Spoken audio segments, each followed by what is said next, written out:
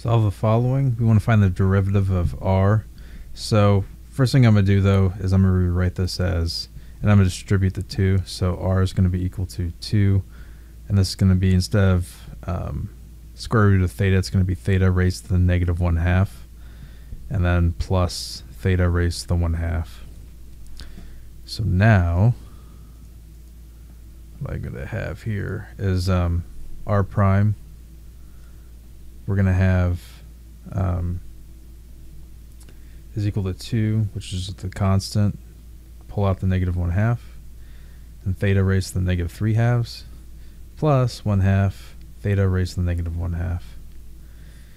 So the 1/2 and the negative 1/2 and the 2 cancel out, and we're left with negative 1. I can put, since this is raised to the negative 3/2, put this on the bottom, plus 1 over, oh, and I forgot to distribute the 2 over here. So the 2 and the 1/2 cancel out, so we're left with 1 over theta raised to the 1/2, or the square root of theta, either way. Anyway, that's it. I hope that helped you out. Thanks for watching. Have a great day.